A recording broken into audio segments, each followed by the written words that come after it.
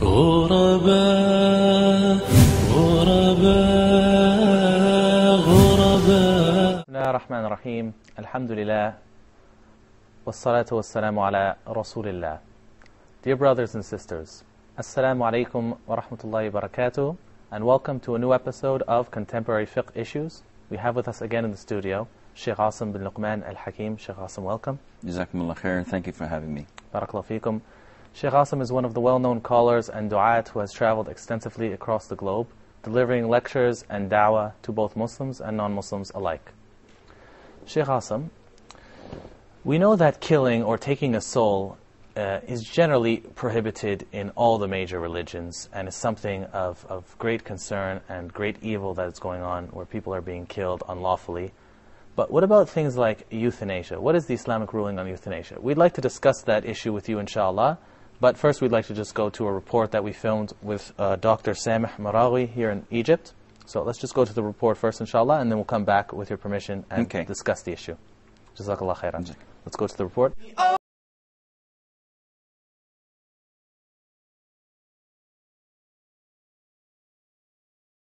Euthanasia is taken from a Greek word called good death. That's to say, euthanasia is ending life, is a practice of ending life in a painless manner. It is done for patients with cancer who has metastasis all over and suffer from severe pain during the course of their diseases. Euthanasia is carried voluntary or involuntary according to the patient is capable of giving a consent for himself to end his life in a painless manner, or by one of his relatives if he is unable or on mechanical ventilation. It is carried either actively or passively. Passively is just withholding medication or a machine that is very essential for the patient's life. Actively, by giving the patient drugs that facilitate ending his life in a painless manner. There are many devices used in the issue of euthanasia, like the Sonotrone, in which we use many drugs to induce euthanasia, like giving the patient sleeping barbiturate, like the sodium thiopental, which is called here in Egypt Intraval. This induces sleeping to the patient. Then we give him a muscle relaxant as a pancronium bromide, and then give him a lethal dose of potassium chloride, which induce stopping the heart in asystole. This is one of the methods we use in euthanasia. The other one is called the Mesitron or the Mercy machine, where the patient is connected to a mask. This mask is supplied by carbon monoxide, which induces hypoxia for the patient. The other machine is called the deliverance machine. It's like a computer that is connected to the patient, and the bottom, it asks the patient questions. When the patient reply in a right way, this machine delivered to the patient a lethal dose of barbiturate, which induced death to the patient. Euthanasia is legalized in some countries, as Netherlands in April 2002, and in Belgium in September 2002. Some cities in the United States, like Washington and Oregon, also legalized the euthanasia. Here in Egypt and most of the Arabic countries, it is not legalized. I think that in France there is a debate about this issue, and they are trying to legalize it, but yet it's not legalized.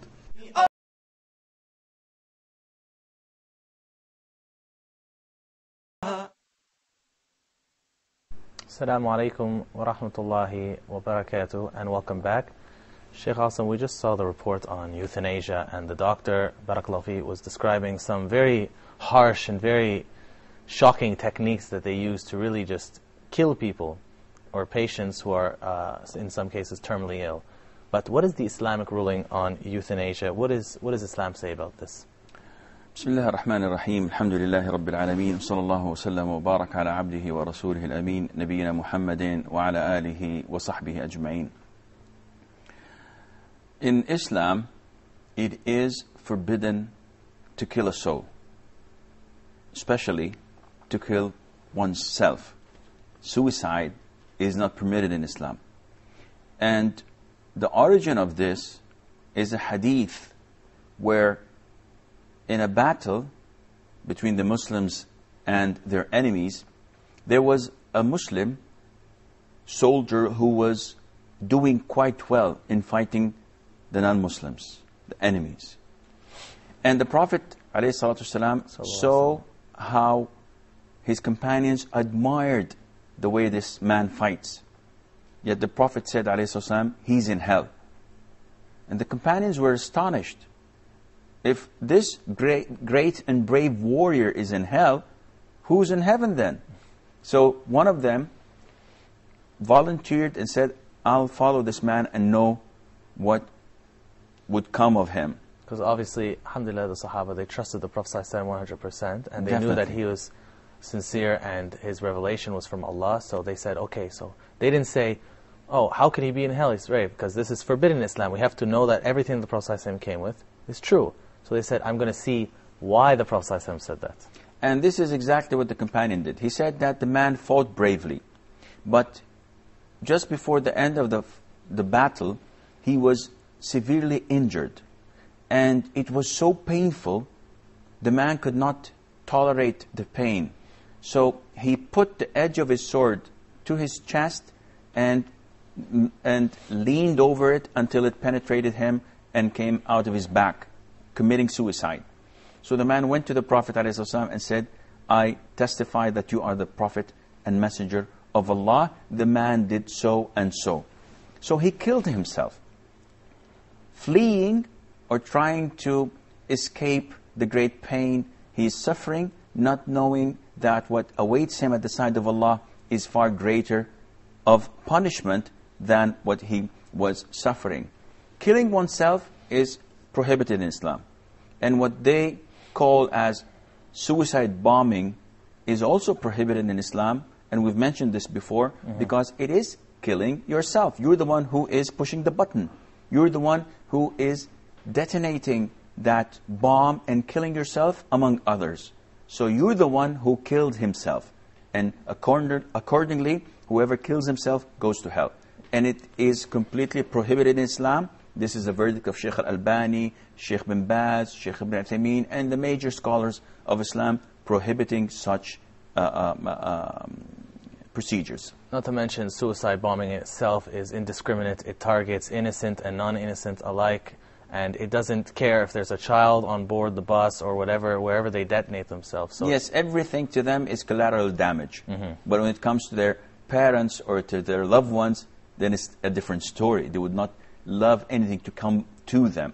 But anyone else, it's collateral damage, it's acceptable. Barakallahu feekum, ya Shaykh. So is killing then completely prohibited in Islam in all cases? No, this is not. Indiscriminate killing is prohibited. Killing the non-Muslims who are not fighting us is completely prohibited. In Islam, it's so prohibited that the Prophet ﷺ said that whoever kills a non-Muslim in a Muslim country, or a non-Muslim who has a treaty between us and them, like all other countries of the world, whoever kills one will not have the fragrant or smell the fragrant of paradise. I pray, I fast, I do all the things that Islam tells me to do, and I would be deprived from entering paradise because I killed this non-Muslim? The answer is yes. You don't have the right to kill a non-Muslim. And the non-Muslim that you're allowed to kill is only at battlefield. Those who carry arms against us, who want to invade our country, who want to kill our people, these are the people we are allowed to fight. And this is legitimate in all religions of this earth. Going to the Muslims, killing Muslims, this is completely prohibited. The Prophet ﷺ said that it is not permissible to shed the blood of a Muslim who bears witness that there is no God worthy of being worshipped but Allah, and that I am the messenger of Allah, except in 3 cases: a married adulterer, a soul for a soul, or one who leaves the religion and splits from the Jama'ah. So these 3, as mentioned in the Prophet's hadith ﷺ, and there are 2 more. And these 5 it is permissible to shed their blood for the crimes they've committed. But not for an individual or for a vigilante to shed their blood. Definitely not. It is only for the ruler of that country. After being bringing him into trial and convicting him, then he has the right to do this. Sort of like capital punishment, or which they have in some states, they have the crime of treason. We could say that leaving the religion is equal to treason in the States, which is a capital punishment. That is true. And there are 5 types of people. The apostate, a Muslim that rejects Islam, a married adulterer. So a person who is married or was married once in his life, and then he commits adultery, he is to be executed. And we have a soul for a soul. So you kill someone, you have to pay for that. And fourthly, a bandit, a person who terrorizes people. But you mentioned, sorry, just to go back, when you mentioned someone who kills somebody purposely, not by accident. Definitely, because if by accident he has to pay blood money. But if he kills someone purposely, then it is up to his family whether to take the blood money or to forgive him or to have him executed. It's their right. And the bandit is a person who terrorizes people, who steals their money, who barricades their roads, who terrorizes them, intimidates them, and maybe rape their women, kill them. All of this is considered to be an act that is punishable by death in Islam. And finally, a spy. So any Muslim who spies to a non-Muslim country and takes information to them and relays it to them, he would be executed. Even if they still believe in Islam, and even if they're only helping the non-Muslims for a financial gain. So they're not helping the non-Muslims because they secretly believe that their way of life is better, because in such a case the person would no longer be a Muslim. But they're just helping them for some financial gains or whatever. But in such a case the person would still be tried, and if convicted, executed. We're not mixing between things that nullify Islam or things that require the death penalty. It's a different issue, but I'm talking generally speaking about the death penalty. But as you've said, if he's doing this out of his allegiance to the non-Muslims, then he's an apostate, and he takes the same punishment. Barakallahu feekum, Shaykh. Inshallah, we'll like to continue discussing this issue, but right after the break. Inshallah. Assalamu alaikum wa rahmatullahi wa barakatuh.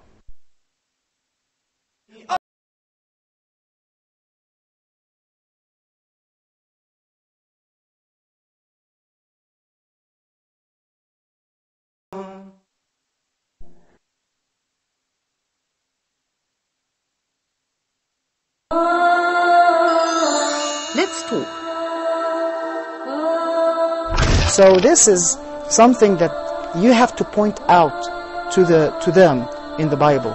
Something which is, I think, very direly needed by the youth, which is staying firm on the truth. This is just one of the greatest examples for me of how to control your anger. Within the framework of being the cleanest religion, the cleanest jurisprudence, and in the meantime, the kindest religion to animals.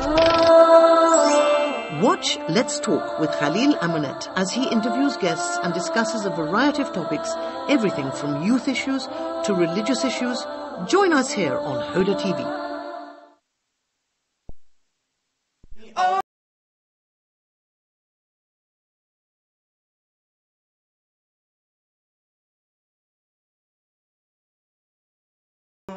Assalamu alaikum wa rahmatullahi wa barakatuh. Shaykh Asim, just before the break, we were discussing the issue of killing in Islam and when capital punishment can and must be established if the ruling party convicts and tries an individual. Now, we briefly saw the doctor discussing the issue of euthanasia. Could you please define for us, for those of us who don't know, what is euthanasia? Well, I believe the doctor did a very good job in defining euthanasia by saying that it is the good killing or the merciful killing. In the sense, this is the translation, the rough translation. We know that killing is killing. It's horrible. But in some countries, they think that it's a form of mercy, and that's why they call it mercy killing, or the merciful killing, because the patient is undergoing severe pains, and it would be only fair that we relieve him of these pains by killing him. And this concept itself is, though it appears to be nice and merciful, but it is not. First of all, because it goes against what Allah the Almighty tells us to do. Secondly, you can cascade this, and the sky is the limit. So I can go to Brazil, for example, and see the children and the kids on the streets who have no shelter and don't have any parents, and I kill them. And they're dying, they're starving. Whether they're starving or not, but I know that they're going to end up doing something wrong when they grow up. Okay. So they don't have any future. So, and this was the acts of some of the policemen in Brazil, for example. They used to go on at night and kill, as they kill stray animals. And if you ask them, they will say, we're doing them a favor, instead of them being on the streets and without a future. And it goes, and the sky is the limit. So the intention, though, might look to be good, but the actual action is against Islam. So euthanasia can be divided into two main types. Either killing a person who cannot bear the pains he's going through. He's deteriorating, he's chronically and terminally ill, he's going to die, but he wants to make this as soon as possible. Like the man you mentioned, the hadith, if you could just recap quickly for those of us, Yes, those who didn't see it. The man who was injured during the battlefield, during the battle, and on the battlefield, and he could not tolerate the pain, so he committed suicide. And despite his bravery, he was still condemned to the hellfire for committing suicide, which is a major sin. That's true. Also part of euthanasia, or part of this first part, is deciding to terminate the pregnancy because of birth defect of the fetus. Even if it was like 6 or 7 months old. If it's going to be crippled, if it's going to be retarded, if it's going to have this defects in it. So there's a certainty the child is going to be born and suffer. Yeah, well, they say we terminate it, and it is part of euthanasia. The second part is unplugging the plugs. So if the man is either suffering or he is considered to be brain dead. So you just stop his life support, whether it's medication or a system. Or just take the, unplug the machine that runs the heart, that runs the lungs, that cleans the blood, etc. So this is also considered to be part of euthanasia. So are all these different forms haram? I mean, let's say there's a family that has a financial problem and they have a sick father, for example. Now, he's in the hospital, he's been diagnosed by many doctors as terminally ill, he's going to die, it's just a matter of when. There's no chance of his recovery, and they're spending thousands and thousands on medication and on equipment just to basically keep him alive in a vegetable state. Now, we're not saying that they go and stab him or they go and inject him with a lethal dose of any chemical that would instantly kill him, but is it permissible for them to stop treatment? If the patient is alive, it is not permissible for them to do that. But if he's in a vegetative state, if he's dead clinically, but what's keeping him pumping is these machines, then scholars say that it is permissible to take the plugs out. What if they can't afford? Do they have to go and, in the case where he's still alive but they can't afford the treatment, they have to go, is it obligatory for them to borrow money from people? And if they can't borrow money, do they have to take out a loan? If they can maintain his life, they have to do all the means possible. And Allah would not question them except on what they can deliver. Allah will not burden a soul with more than they can bear. Yes. If he's alive, you can have the means to keep him alive, and he's sound, and he can hear you, he can talk to you, and he's alive, you have to keep the machines running. But you can only take the plug off when the brain is dead. And a committee of trustworthy doctors come and say the brain is dead, it's deteriorating, there's no way back, there's no way that he's going to be revived. The brain is completely dead. Only then the plug can be taken off, but the man would not be considered dead until the heart and the lungs, the breathing that is, completely ceased to work. So the minute it is stated that the brain is dead, and we take the plug off, he's not dead yet. The minute the heart and the lungs stop functioning, then he's considered to be dead. SubhanAllah, we ask Allah to make our affairs easy and to help the Muslims who are going through this issue. You mentioned briefly about abortion of fetuses before it's an actual child that are known or that are certain that will develop into a child that has major defects or dysfunctions. Would aborting that fetus be considered permissible? The scholars differed, but the majority say if a committee of trustworthy doctors confirmed with evidence beyond doubt that the child would have these deficiencies and would have harmful birth defects, and not minor ones, but serious ones, and it's going to be painful, and the child's going to die after birth only a while. If this is the case, and they're trustworthy, and it's a committee, and it is before the age of 4 months, before the spirit or the soul was breathed into the fetus, scholars say it is permissible to abort the pregnancy. But once the soul was breathed in, once the child or the fetus is more than 4 months old, no matter what is the status of the fetus, the pregnancy has to go on, and it's not permissible at all to abort the pregnancy. Barakallahu fikum, ya Shaykh. You were mentioning before then the issue of capital punishment in the beginning of the episode. So, alhamdulillah, that this issue of euthanasia, for the most part, is not practiced in most of the world, and from what I've gathered, in any of the Muslim countries. But what about somebody, or a Muslim, for example, who works as a doctor in a non-Muslim country that practices this, and actually does perform it? And he were to be tried eventually, let's say, in an Islamic court. What would his punishment be? Would he be charged with murder? If he does the means that leads to the killing of a person, then he is a murderer. So if he's the one who takes the plug off, and the patient is alive, is still living, or if he's the one who injects him with a lethal injection, or gives him medication that kills him, or escalates in his, accelerates his death, then he is considered to be the murderer. Regardless of whether or not the patient demanded it. We mentioned in the issue of, I believe it was insurance. If both parties agree to the contract, even if it's haram, then what's the harm?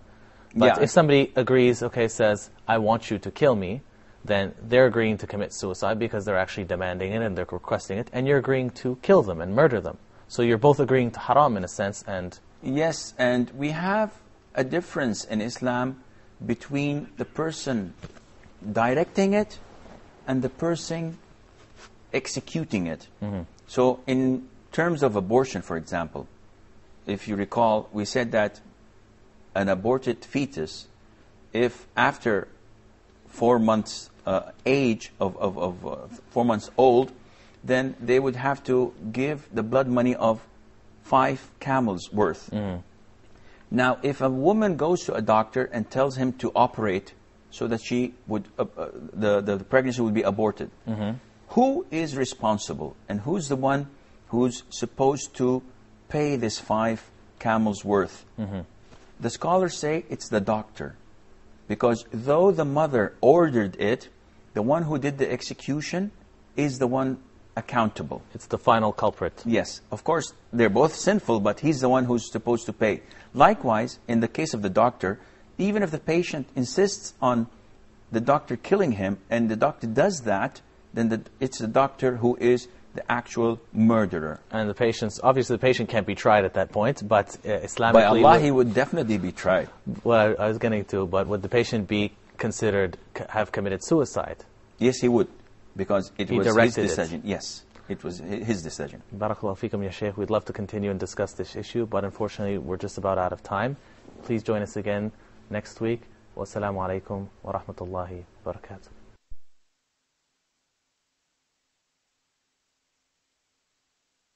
You